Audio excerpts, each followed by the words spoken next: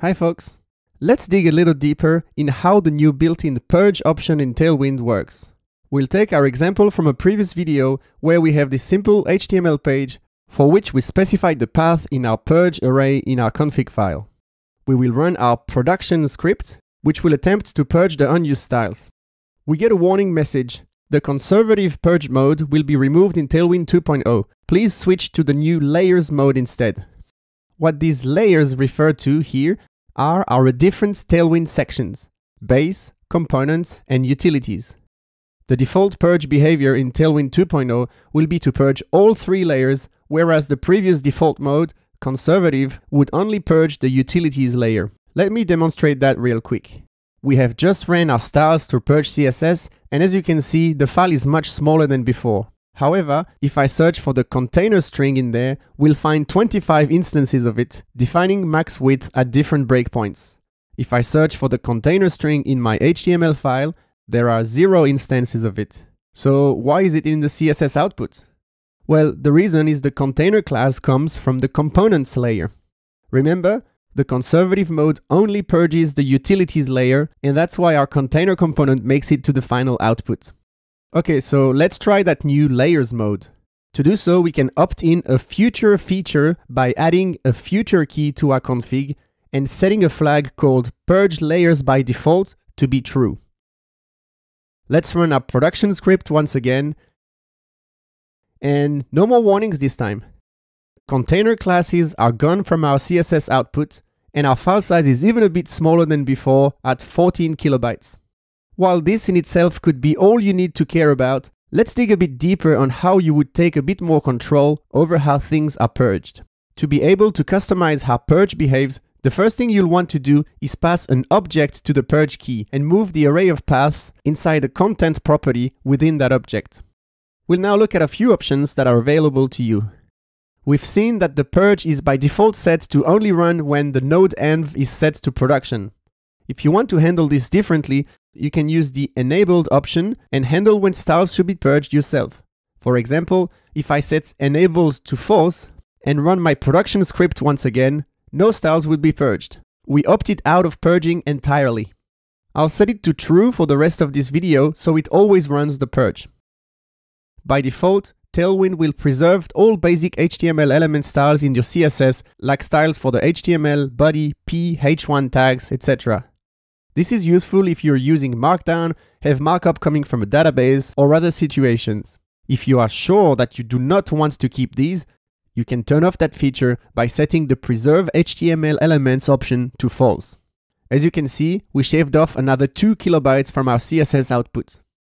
If you want to specify which layers should be purged, you can pass an array with the layers that you want to purge. Let's say for some strange reason, I want to purge the components layers only, and keep all the utilities. I would set the value to just components. You can see now we have our thousands of utilities back, but if I search for the container component, it's nowhere to be found in this file. Worth noting that this will only work if the mode is set to layers, which it is in our case since we made it be the default value via the purge layers by default flag. If I set its value to conservative, we are now purging all our unused utilities and the container class is back. Tailwind's default layers mode will ensure Tailwind only purges styles it generated itself. This makes sure we don't accidentally strip out CSS that you need but is not directly referenced in your templates, like classes coming from a file in your node modules folder. While we generally do not recommend you use it, there's another mode available, the all mode.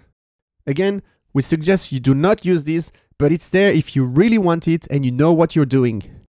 To demonstrate how this mode works and what could accidentally happen, I'll add an external dependency to this project, the pickaday datepicker. For the sake of simplicity, I added the CSS and JavaScript for pickaday in a pickaday.css and pickaday.js file in our public directory. In my index.html file, I will add a script tag that references this JS file and open another script tag where we can set up the date picker. Const picker equals new pickaday, and I will add a field option set to document.getElement by ID and set it to date, which is the ID of the date input here.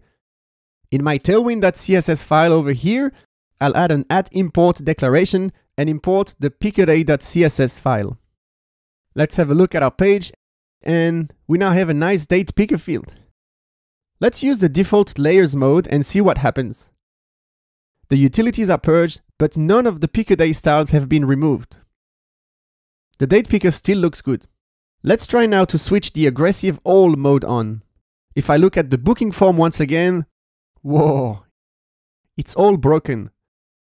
Since the classes are injected via JavaScript and are not present in the HTML file itself, the all mode went ahead and stripped them all out.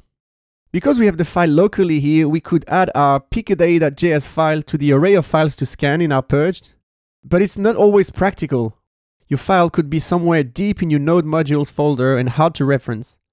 In that case, you'd have to add a series of classes you want to keep in a whitelist that you pass directly to PurgeCSS via the options key, and going through all of this is probably not worth in this case. Sure, if you're pulling a giant CSS dependency and you know that you can get significant savings by setting the mode to all, then go ahead, the option is here for you. That's it for the tour of the new built-in purge. If you've been configuring it manually in earlier versions of Tailwind, you probably appreciate how much nicer this new implementation is. Matter of fact, you can still do the manual configuration if you wish so. Set the enabled property to false in your config file, or you can pass false directly to the purge property as a boolean. From there, the implementation of PurgeCSS is up to you. Head over to the Tailwind CSS documentation website for a detailed guide on how to do just that.